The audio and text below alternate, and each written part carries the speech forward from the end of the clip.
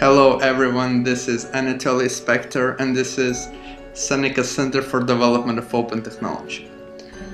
So today we want to show you the work we did last 6 months, which is polling modulus, the add-on for Big Blue Button, allowing the presenter, or you can call it teacher or a moderator, to create a poll, ask the questions he wants, and to get some response from the viewers. So let's start. I have already opened here two browsers, two Big Blue Button clients, I would say. On the left side we have the moderator view, and on the right side we have the student view. So the only thing you can find different between this client right now and the official Big Blue Button client, which is on the bigbluebutton.org, is this button. So this toolbar button starts our modulus. I can see the only one option right now, create new poll. Later on you'll find out that there could be some other options available. So when I click on create new poll, I get this standard window which allows me to create a poll. So let's create a new poll. Title will be credit cards. So the question will be, which credit card do you prefer? Okay, so answers. I have a hint here. Start every answer with a new line. So that's what I'm gonna do. Say MasterCard, Visa, and I'll have two enters here to show you that this program takes care about small things. Let's make two entries here. There's two options as well. Allow users to choose more than one response and enable web polling. At this point I won't check them, but I'll show you how they work in a minute. So I can click on the preview, and here I can see how my poll looks like before I save it or publish it. So here's the title, credit cards. Here's the question, which credit card do you prefer? Here is radio buttons. I can choose only one answer at a time. And here's if I want to make changes, click modify button, and I want to make some changes. I click on modify, I want to add one more answer, and I want to allow users to choose more than one response, and I also want to enable web polling. Okay, so I click on preview. So what do I see? Here is the red line saying this poll will be available for web polling. I have also the title here, question here, but we can see check all that may apply. I don't think I provided here, but it's somehow it knows that it should be there. I also have this 4 choices. Here's my fourth choice. So this time there's a checkboxes instead of radio buttons, and I can choose more than one response. So this is just a preview, so nothing will happen if I'll check or uncheck, but when I'll publish the poll, it will make a big difference. Okay, so I have 4 buttons here: cancel, save, publish, and modify. I already know what modify do.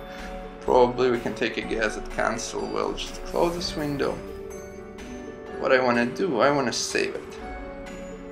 I click on save.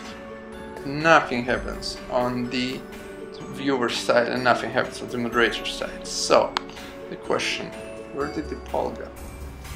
So as I told you before, here is a surprise for you. If you click on polling, here is our poll. Why do we need it? For example, I'm a professor and I want to create my questions and my polls in advance. So I go to the room, I create questions, and then I invite my students, so I don't need to create them on the fly. I click on the credit cards here, so my poll is here. I can make some changes, which probably I don't want to do.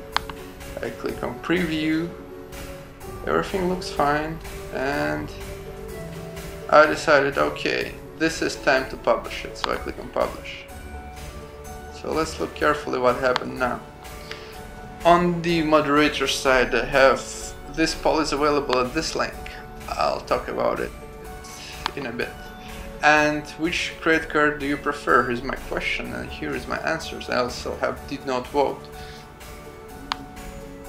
So here is the window popped up in the viewer mode, which has those answers, my title, my question, and for example,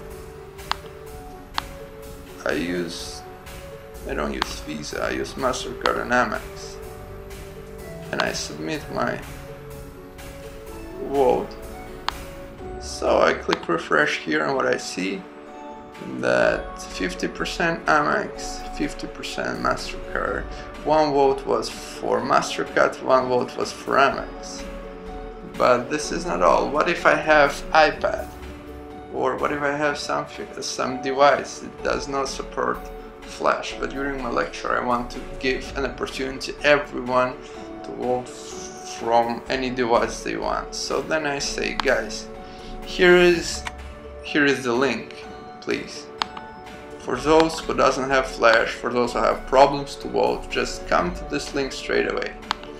So I open my new browser, I type this link, and what I see the HTML page that has the same layout as the poll. So now I'm voting through this interface. I click submit. Thank you for voting. I go back to my previous tab, then I click refresh. And what I see, MasterCard, 2 votes, Amex, 1 vote. So I just voted from outside the system and my vote gets counted here. One more option. For example, I don't want people to vote anymore. I think that this is enough, and then I just say stop poll. What happens? All the viewers or windows will be closed automatically without any votes. So then when I click stop poll, I have 2 options: repost and close. What if I think that there is something wrong with this data and I want to ask question again? I just click repost. Here's my fresh poll, and now let's see how stop poll works.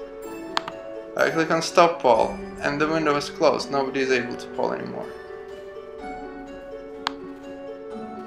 And when I click here again, I see the X.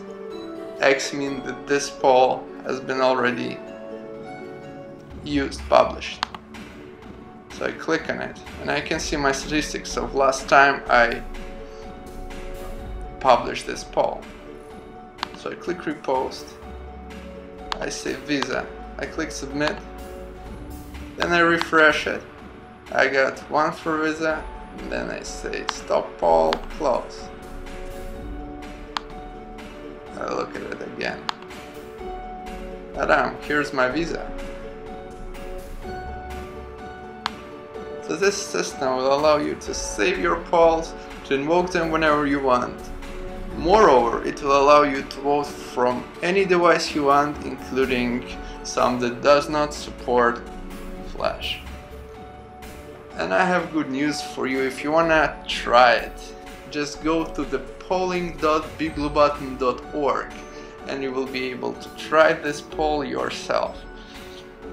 Please, if you like this video, you can share it and you can leave your comments. We'll be more than glad to contact with you, answer to any questions you have.